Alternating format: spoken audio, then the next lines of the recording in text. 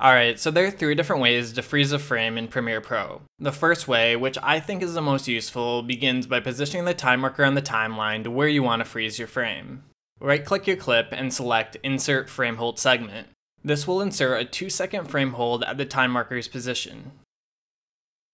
To make your frame hold longer or shorter, hold down the Control key on your keyboard if you're using Windows, or the Command key on Mac while positioning your cursor at the end of the frame hold clip. The cursor should turn into a yellow bracket with an arrow. Drag it to extend or decrease its duration, and the trailing clips will automatically shift with the frame hold. This is called ripple editing.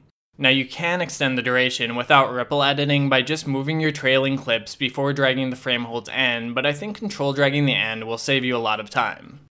Alright, I'm going to undo my frame hold and show you the second way to freeze a frame. Position your time marker to where you want to freeze the frame. Right-click your clip and select Add Frame Hold. This will make a cut and freeze the rest of your clip, so you really only want to use this method if you are finished with the clip and just want to freeze its end. Okay, now I'm going to undo this and show you the third way, which is creating an image out of a still shot. Position the time marker to where you want to freeze the frame. Under the video preview, click this little camera button to export the frame. Give it a name if you want and select the image format you'd like to save it as. And make sure you check the Import into Project checkbox. Then just drag the still image from the project panel to the track above your clip on the timeline at the time marker's position.